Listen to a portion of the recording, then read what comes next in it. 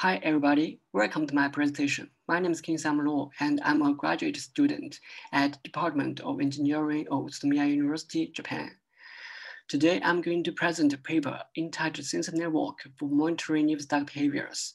And in this paper, we talk about a specific design of low-power wide area sensor network for monitoring livestock behaviors using 4 different wireless communication technologies. Before my presentation, I'd like to express the depth of my gratitude to our research team. They are doing many things which are innovative and helpful. We've also got so many people that we love to thank for their contribution to this research. And the part of the research results was obtained from the commissioned research by the National Institute of Information and Communication Technology, Japan. Also, this research is supported by JSPS. We'd like to thank the Japanese government for their support.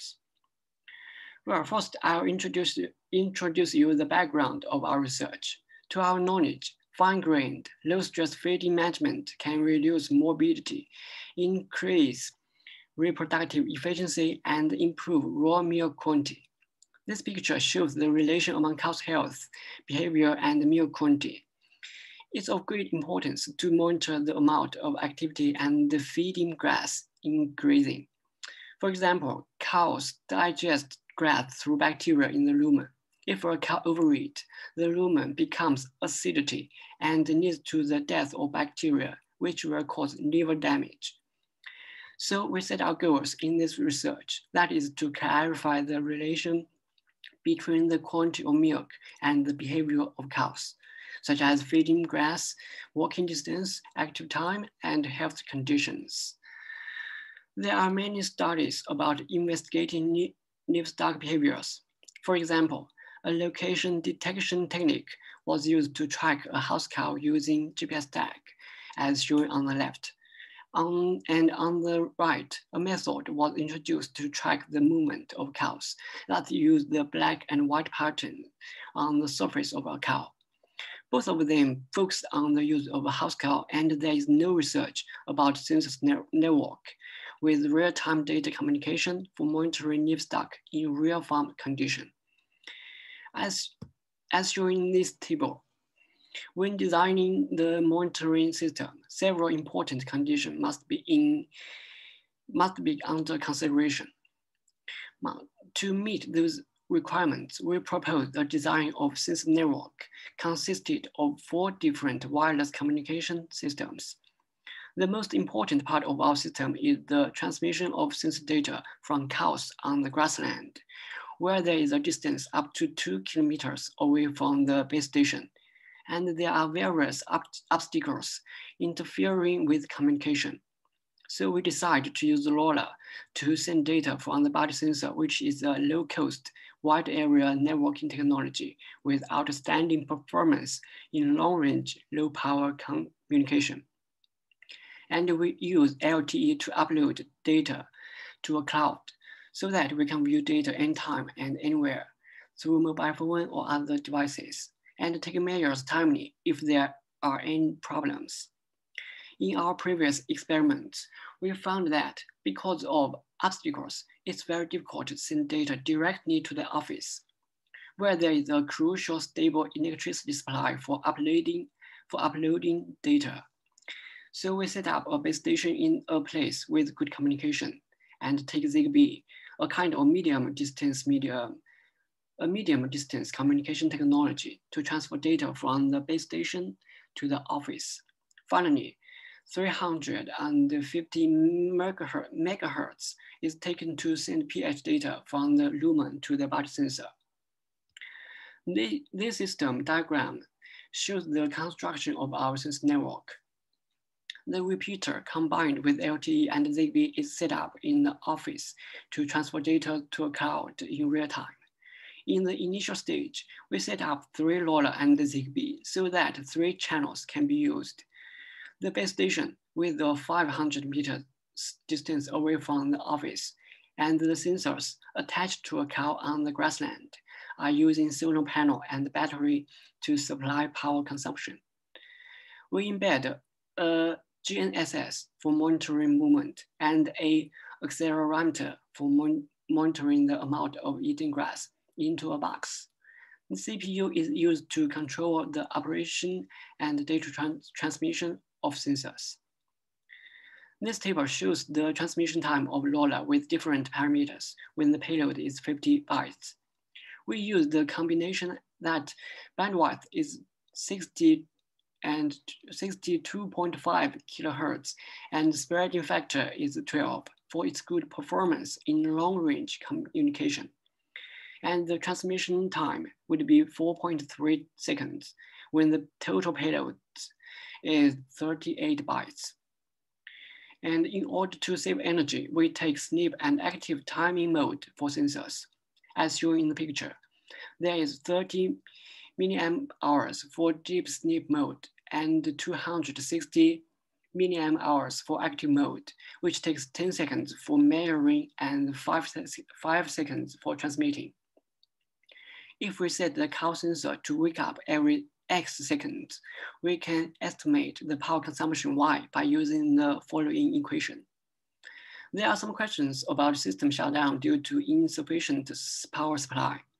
Well, when we choose to set up the parameter to send data every 5 minutes, the maximum power consumption was 41 milliamp hours, and the NEPO works about 50 hours. We have referred to monthly report of Japan Meteorological Agency and found that the average daily sunny hour is more than 5 hours in the farm, even in winter. And according to our calculated result, it's enough to cover the power consumption and there is no worry about system shutdown. And there are also some questions about how many livestock we can monitor.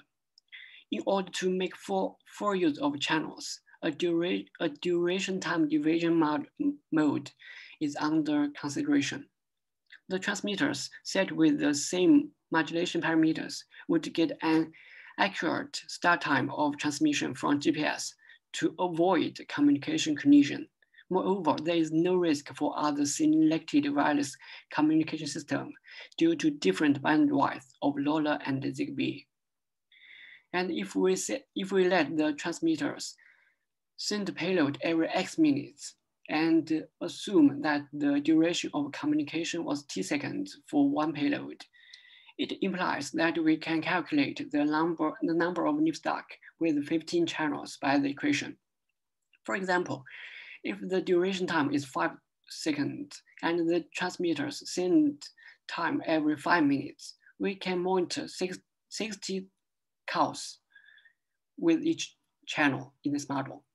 Since the current implementation consists of 3 LoRa devices, 180 cows can be monitored.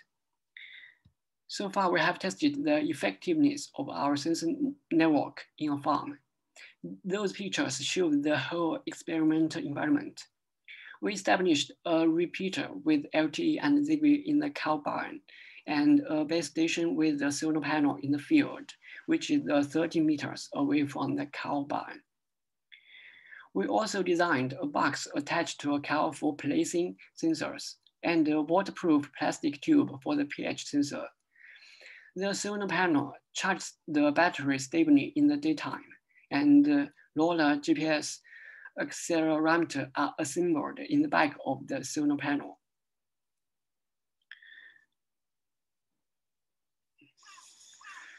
Well, as shown in the video, in order to prevent damage or falling of the box caused by biting, fighting, or strenuous moving, we use elastic straps to fix the box on the back of the cow.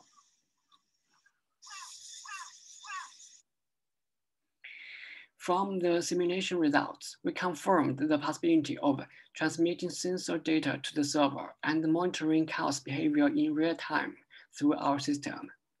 This graph illustrates the location of 10 cows on the map.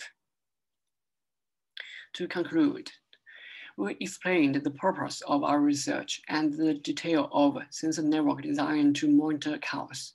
We think that if our system works for cows, it's also possible to use the same system for other animals. We took deep sleep mode into consideration for power consumption and used 2 different voltage for the sensor for the sensors and the CPU. If we can use the same voltage, we do not need any voltage conversion, and we can reduce the power consumption by about 30% based on our experience. We conducted a simulation experiment in a farm, and the results show that our sensor network worked well to track the movement of cows. After finishing the field test, we are going to find the correlation among cows' behavior, health condition, and milk quantity, and utilize AI algorithm to construct a machine learning model. And in the future, we not only improve the quality of dairy products, but also promote the development of tourism and the health industry, and finally achieve regional activation of Japan by promoting the industrialization of agriculture. That's it. Thank you for your listening, and please don't hesitate to contact us if you have any questions.